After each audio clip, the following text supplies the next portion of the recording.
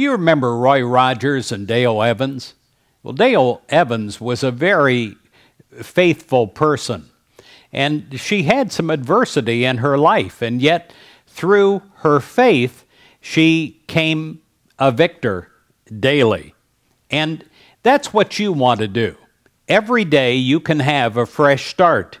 Here's what Dale Evans once said: "Every day we live is a precious gift of God. It's priceless, loaded with possibilities to learn something new and to gain fresh insight."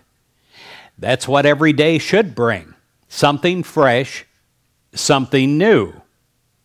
In Isaiah 43, verse 18 and 19, our Bible says, "Do not remember the former things, nor consider the things of old.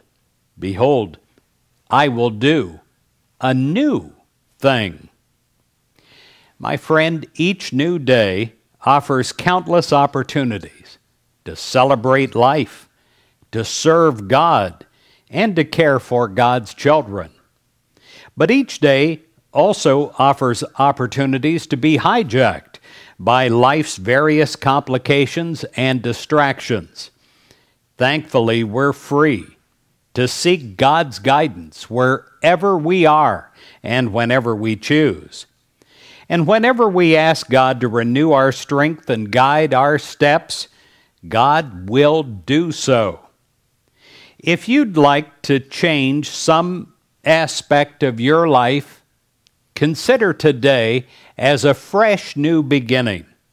Consider it a fresh start, a renewed opportunity to build a better life as you serve your Creator with willing hands and a loving heart. Ask God to renew your sense of purpose as God guides your steps. When you ask, God will answer. This is a glorious opportunity today. Seize the opportunity while you can. You have 24 hours to do so. God bless you.